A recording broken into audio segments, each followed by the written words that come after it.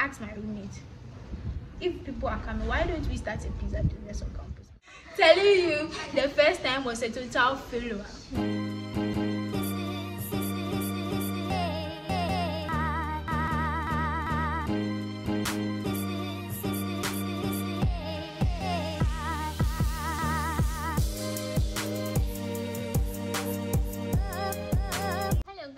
You're welcome to my YouTube channel. If you are new here, my name is Burnys. If you are not, you're welcome. Thank you for coming back to watch my videos. Please hit on the subscribe button and hit on the bell beside the subscribe button to get the notifications of all the new videos. Today I come your way with an interesting episode. I promise you guys that I'll be coming your way with interviews. And today I'm pleased to tell you that I have an interview coming your way. And so our topic today is how to earn money as a university student, time with a student entrepreneur. And so I welcome my guests. You're welcome. Thank you. Okay, please can you tell them your name and something small about yourself? Okay, my name is Isibenyo Amwa, but most people know me as Mami Esi. Sure. And most people know me on campus as the pizza girl. Hi. Something small about myself. I like to make people comfortable, and I like to make people like enjoy themselves and get what they want, especially with food. Yeah. Hey, with food. Wow. Okay, so Mamiesi is a student entrepreneur at University of Mines and Technology, UMAT, Takwa. And so I'll be asking her questions about her business, what she does, and with her studies as well. And so stay tuned. Yeah, stay tuned. Sure. You don't want to miss out. Okay, so let's get to it. How did you start your business, and what business do you actually do on campus? Okay, so I do pizza business on campus, cakes, ice creams, milkshakes, and many others. So how I started my business, it's actually not only for me, it's for me and my roommate. She's also called Christina Kudom. Anyway, we started this, okay, a story way before my birthday.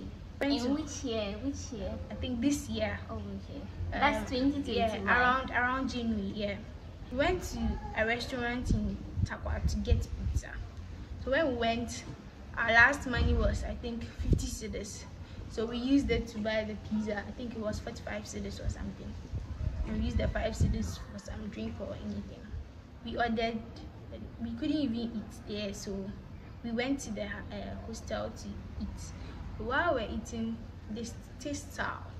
Sure. We didn't know what was wrong with it, and that was our first time tasting their pizza. So okay. We didn't actually like it. So my birthday was coming up, and we wanted to throw some small party or something. So my roommate was like, we should add pizzas, drinks and some biscuits or something for the guests who will be coming to chill. So we didn't have that amount to go and buy another pizza. So what we did was my roommate went online, mostly YouTube. People underestimate YouTube, but that's very wrong, because most of what I know now, I learned it from YouTube and I've perfected it. So please, if you learn something from someone, try and give them some credit for it. So my roommate went on YouTube, got the list that we needed. The cheese was the one which was expensive, so we went to buy all the stuffs. And I wouldn't say the first trial was total failure. Like, you see, the American, we learned this from one white lady, and she had an oven and everything, but we only had a microwave and a cylinder with a gas. So telling you, the first time was a total failure. Yeah. So the next day we decided, so it wasn't my birthday at that time, but we were trying it. So the next day we decided to do another one. We did one, it was coming up small. We knew the mistakes we made the other time, and we knew that some things are there we couldn't get it. Yeah. So we have to improvise for it. And one thing is the microwave can, let me see, it can cook the top. like let me say the toppings and everything. But with the browning of the whole thing, they can't do that. So we had to improvise, and that's when we started using the gas. Okay. So we did that and we perfected it. So one time when they came for the party and they ate it, they were like, oh, the pizza is nice. So my friends at my hostel, so one day they were there and they just came, they were like, they ate the pizza the other time and it was nice. They would like to try another one. So they wanted to buy the stuff and we're like, I asked my roommate, if people are coming, why don't we start a pizza business on campus? Because we are students and we can make it affordable price for them. Because if I compare our prices to the outside this thing, ours is far better. And I wouldn't praise myself, but I like the comments I get from people. Sure. So what is the key driving force in your business? Like what drives you on? What moves you? It's the satisfaction of my customers. Sure. Oh, okay. They are satisfied. I'm totally satisfied. Yeah. Oh, okay. As the idea came for you to start this pizza business, what did you have any money to start with it at that time, or you went for a loan? Or so at first, most of the stuff she went to buy, I told you, was a birthday something. Sure. So what was left was all we used to start back. We were just using our pocket money small. Sure. So sometimes when we need tomatoes, we just use maybe 10 cedis to go and buy our own money when we need something. So as we graduated, so I think when we're coming back to the second semester, we really planned very well that we might need this amount, we actually invested all our savings into it. What do you use to build your customer base? Can you tell us? Mostly I'll see shout outs to my customers, and mostly my friends. When I just send out a flyer, sure, and they're ready to share. Sure. So I really like them for that. So one thing is, someone would say maybe I'm wasting my students, whatever I'm learning here for it. But I say that when I came here, I met some people. Build your social life. Be friends with some people. Some people I don't know them. They just have my WhatsApp contact, and I share it to them. Sure. So the first time they will just try it. They'll be like, "Oh, your pizza is nice. So please, like, maybe it's not always that I get that it's nice. You get it. Sure. But sometimes when they have a problem, they'll inform me, oh, I do this, I do that, I did this, I didn't like that, so please try and work on it. So I mostly store my customers' numbers, and whenever I have a new flyer, I want them to share something, I just send it to them and they share it with me. I wanted to ask you what marketing strategy you use, but it's like you've answered it already by sharing your flyers with your friends for them to share for you. And so I would say that, is that the only tactic that you use in marketing your business, or you have other strategies? Not all that. So one time, you know official cranes, right? Like, sure. Yeah. So one time I just took my own pocket money. I'll be like, I want to send him pizza and let him try it out. Since he's a social media influencer, he can influence the public too. So I just sent it to him, and I was there and he sent me an advertisement video. Sure. I was so glad that he liked it and sent me an advertisement video. And also sometimes some of the lecturers like this, I just send, let me see, a box of pizza to them just to try it out and recommend me to people. So mostly, sometimes if you have the money, let's say there is a show going on campus, you can just be like, oh, I would like to sponsor this show. Or you are trying to advertise yourself. Sure. Oh, okay. So it's not always about the profits coming in. You just have to sacrifice to get the greater profits later. Okay. So you share it, like you just give it out to others, and in return they also help you in marketing. That is good. So as a student and as an entrepreneur, how do you blend studies with working on campus? I wouldn't say it's totally difficult, and I wouldn't say it's totally easy. But one thing, well, what I do sometimes go with what I'm someone who doesn't normally like studying during the day, so I do my studies at night. And when I started this business, I remember sometimes when we close from class, let's say maybe my last class at 6:30, we start preparation of even the stuffs that we use alone for the pizza can take like 2 hours. And in preparing to, sometimes you can even work till 12, 11, 8, yeah. So it was quite hard for me because I was someone who normally sleeps by 9 and wake up by 1 a.m. to study. But it was quite hard for me. So what I had to do was, if I could study, then after I sleep. But sometimes it's very hectic to the extent that sometimes I'll be in class and with a cake, someone will call me that the person wants cake. Milkshake, like you call me. But anyway, I just use that as an opportunity for me to partition my life. Like, I know I'm supposed to, let's say, do pizza at this time. Let's say I start around 6:30 or 5:30. I'm supposed to maybe preparation and everything. I hope by 10 I'm closed. So within, if I can even sleep for within 3 hours and just go back and go and learn, I'm okay with it. So can you tell us how many hours on the average do you work in a day? Like 5 hours or 4 hours. 5 hours or 4 hours? Yes. For only your work? Let's say not for for normal working days. Let's say weekdays, but with weekends it can take like 6 hours. So can you outline your typical day? Let's say I wake up at this time, I do this, I do that. On a typical day. Okay, so on, let's say a Saturday, right? A Saturday, mostly we don't have class and all. So what I'll do is I'll go to the market, and mostly I bake cakes on Saturday. Cakes are cake in cup or baking. So I bake the cakes on Saturday. So I have to go to the market, get the stuffs that I need, and then come back. Let's say if I go to the market around, let's say 8, I'll come back around probably 9:30.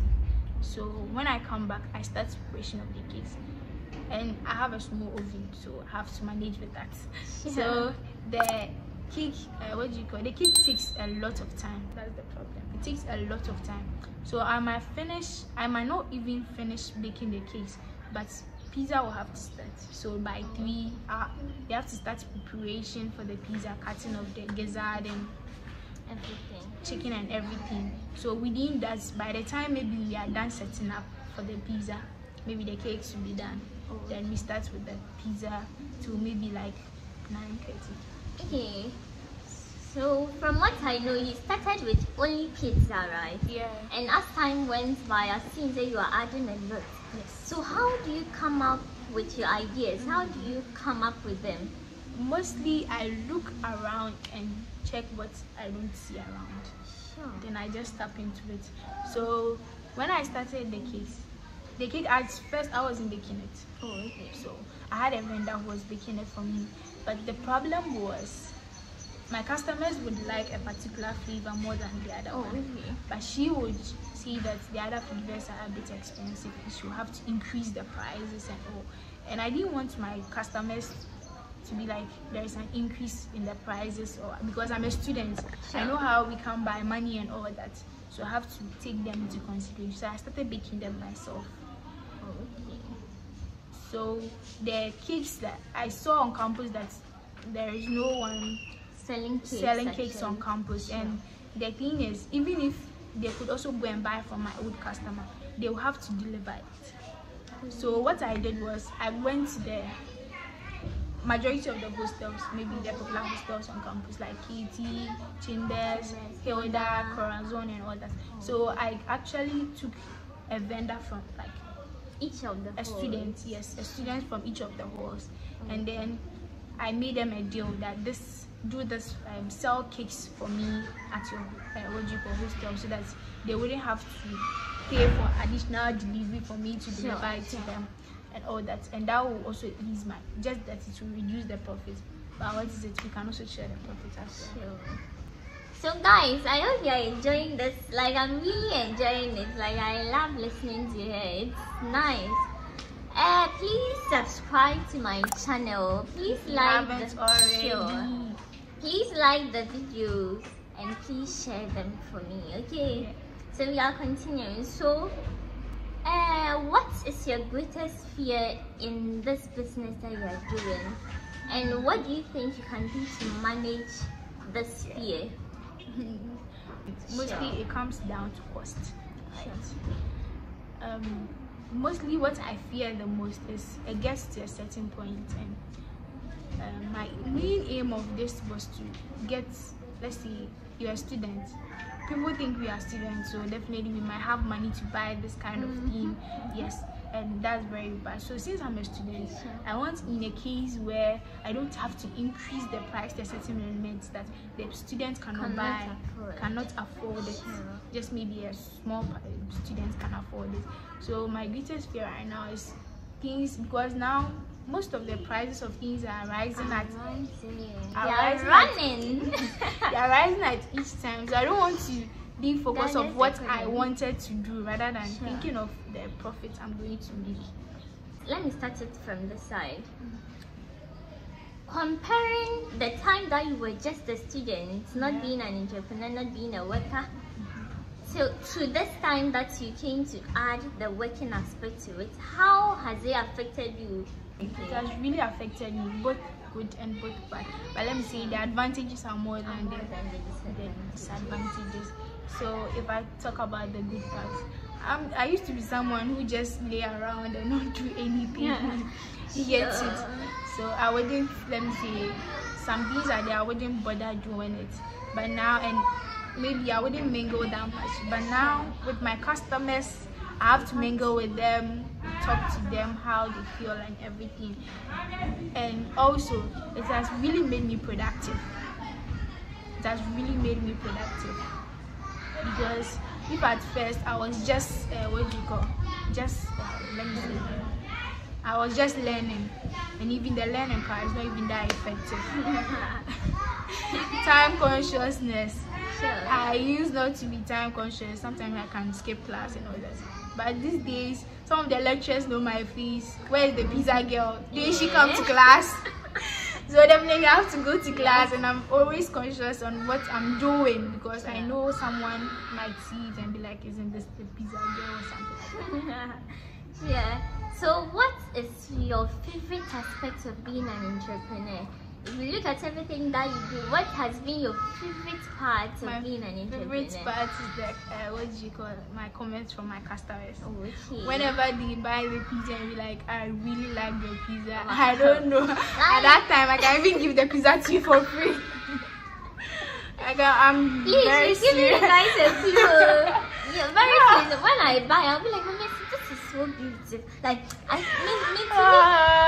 So I just like it when my friends call and they said that, okay, today I didn't like your pizza. There was something in it. And I like that about my friends. Like, I just want them to be free and say that this wasn't good about your pizza. But I like them to always say, oh, your pizza too was nice. Like, I really enjoyed it. Thank you very much. I really like that. And most some too, I don't know, but sometimes I get credits that I was like, well, if I wasn't doing pizza, how would I do it or something like that. It has made me talk to some of the lecturers that I wish I knew I was going to ever talk to them or even get favors. So it has opened doors for me, seriously. It has. Okay, so now let's come to the general questions. I want to ask you a question. How do you define success? How, in your own words, how will you define success? Okay, I can't actually define, but I'll give you some words. Success is when you are satisfied with what you've done. Wow, this is great. You are very satisfied with what you've done. You've achieved the aim that you just set for it. That is success. So this means that success is not about like the way we see people, this person has bought a car, this person is not success. What if the person has the car and is not satisfied with what you are doing? Done. That's yes. like, wow. You've impressed me this afternoon. I know. So like, do you believe there is a pattern to becoming successful? Do you get what I'm saying? Yeah, but there is no pattern, I tell you. Okay. There is no pattern. Just focus on the goal that you've set for yourself. And and as you achieve it, you will just be happy. Because if you are saying there is a pattern, then we can see that you can start from a young age and achieve success. Sure. But someone will start and someone will not end well. So just focus on the goal you've set for yourself and to be able to achieve the success that you want. Okay, it's good. So if you are to start your business once again, what would you do differently from the way you started? If you are being given the chance right now to start all over again. And okay, I think I would get investors. Sure. Because one thing I've learned about business is that if you can buy stuffs in bulk, it reduces the cost of what you are going to do. Really true. And if like you get some stuffs that you were supposed to, because some of my stuff like I have to get them for Accra. And it's sometimes the same transportation. And you let's are say in buying, Takwa, you are in Takwa, but you have to get the things from Accra. So let's say if I wanted to, let's say the pizza boxes, if I wanted to buy 50 pizza boxes, and if I buy 50 pizza boxes, the delivery from that place to this place is maybe 60 cedis. Sure. It's the same as me buying 100 and the same delivery 60 cedis. So I could have reduced cost by then. Once you said success is being satisfied with what you do, so can you tell me some 3 things or 3 topmost things that you think you can do to become successful? Okay, so it depends on the type of success you want to achieve. If you're on my side and you want to achieve success on being in the student entrepreneur and being good at what you do, you have to take the people around you very seriously. Because I'm telling you, they are going to make you rich someday. Be careful of the people around you and focus on, don't divert your attention. Be focused, seriously, be very focused and be disciplined. So what are the top 3 so far where you've gotten to? What would you say are the top 3 tricks to becoming a successful entrepreneur? To becoming a successful, let me say it's the people around and what you do differently from what others are doing. If you know that, if let's say right now somebody comes into YOUWITH also selling pizza, I would just try and see their strategy and see how best I could add on to my strategy. What do you think I'm doing? What do I think I can add up? If it's the taste that maybe people are not liking it, let me improve on my taste. Even if you have to acquire a new skill to add up to it, just do it. Okay, so what key activities will you recommend for other entrepreneurs to invest their time in? Key things. Invest in the people that you are selling the things to. I always focus your customers. Just about customers. My customers, I really like my customers very well. Just invest. If sometimes you can even just go and visit them. Please don't. For no reason. Sometimes if it's their birthday and you just want to surprise them with one of your packages, just do it. Do it. But yeah, I'm inviting. We invited remember. I say. So, what is your greatest inspiration in life? My greatest inspiration. What? Let's say there's something that has ever happened to you and the thing has inspired you a lot, or maybe someone said something and the thing has really inspired you. What has been your greatest inspiration? Might be my mom. Well, wow. She has been there for me ever since, let me see, my dad passed away. So I just want to make her proud. She doesn't expect more from me, but I just want to make her proud. And you are doing I can just be like, it can be a month and I've not asked money from her. And she'll be like, my mother, my made baby. So some things are there. I don't have to worry her, like probably I'm in a host, I have to pay lights bill, have to pay my gas bill, and sometimes release them of that burden. Get it? Release them of such of those Mama, burdens. I'll get there soon. Don't worry, get there.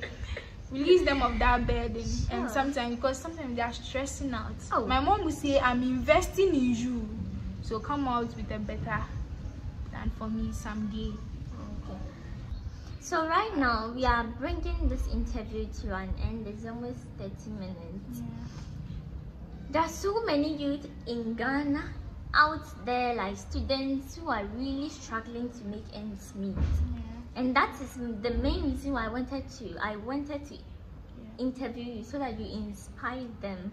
You tell them something that against all odds, against the economy of Ghana, against whatever they are going through, they can still succeed. So what is one thing that you can tell people out there who are struggling to do something? They just want some words of motivation to push them there. So I want you to tell them something. Okay, so I just want to say you can do anything you set your mind on. Sure. And one thing is, look around you, check what is not there, and use it to your advantage. Look around you, check what is not there, and use it to your advantage. And I'm telling you, you are going to achieve success someday. Wow.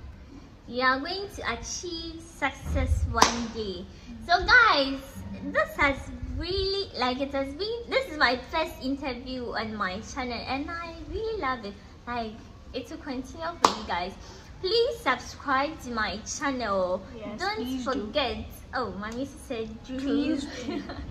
Don't forget to hit on the bell icon. Like, don't forget that one. Don't forget to do it. Subscribe. Like the video for me, okay? Yeah. And please share for others to listen, for others to know. Today I was here with Mami C, who is a student entrepreneur at the University of Mines and Technology, UMAT Takwa. She sells pizza, what else? Cakes, milkshake, ice cream. For your birthdays, for your, like anything, funeral card, call her, she will come. Funeral card, she will come. So let her put her number there for you guys. I will put the number on the screen, but I want her to mention the numbers for you guys. Okay, so the name of my pizza, the company is Hostelcrust. Hostelcrust, like what is it, crust? Like, my God. Okay, so my number 0551 580433. Again. 0551 580433. And you can also contact my roommate, Christina Kudon, 0241 446461. Sure. Thank you so much, Mami, for being here with me. Thank you for inviting me. I'm so honored. So guys, I'll get back to you some other time. See you. Bye. Bye. Don't forget to subscribe. Sure.